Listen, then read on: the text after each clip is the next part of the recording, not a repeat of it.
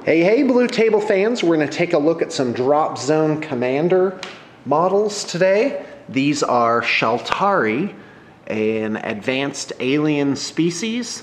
They are about 4 feet tall and covered in translucent spines. And these models are awesome. These are the flyers, a few walkers. In fact, let me get a dice to give you as a comparison here. Okay, how about an Empire handgunner instead? So that's about the size of these guys.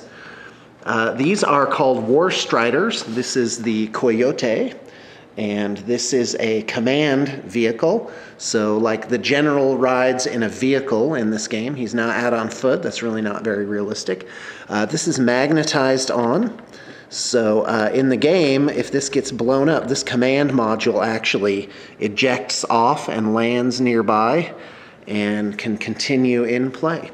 This is an Ocelot War Strider, which has the most amazing gun in the game that can, a trio of these guys can take down buildings reliably in a turn, and that is extremely powerful as a strategy. This is a mixed Strider. It has anti-air and also some Gauss weapons, so fairly effective. This is a fast-moving flyer called a War Spear, and fast movers in this game, these actually do an attack run. So let's say this were the table. You choose a point on the side, and then you'd go all the way across. So the model theoretically doesn't even stay on the board, but as part of kind of this mini game of these attack runs, it starts as attack run, engages at a certain point, and then other models such as these Thunderbirds can come in and do what's called an intercept run, if I remember my terminology correctly, and they basically can cross paths and make a single attack. And so it's very complicated. Anti-air could also shoot. So the angle that you do these attack runs at is very, very crucial. And you can also, if you're willing to risk it, do a run that's, quote, on the deck, which means you maintain a distance of 2 inches off of the table. So you can use intervening terrain to cover you. These are Shaltari gates. We have a Gaia heavy gate here. This is the largest model. Each race has a centerpiece model. Let's get our 28 millimeter model next to that. So that's about how big that is. And this is an Eden medium gate.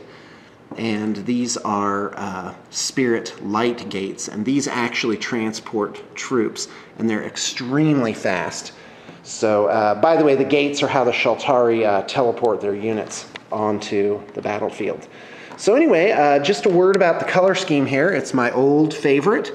It's a dark turquoise. It's been deepened with some black. In fact, on these glowy parts, I deepened it entirely with black first.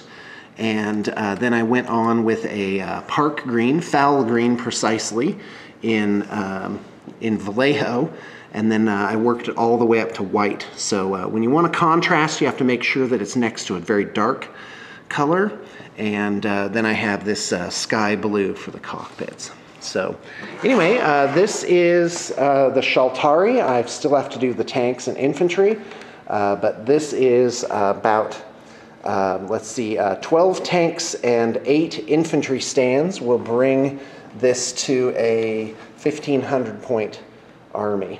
And by the way, this is magnetized on too. Isn't that a nice feature? So yeah, Shaltari are awesome, and Dropzone Commander is definitely one of the up-and-coming games to keep your eyes on.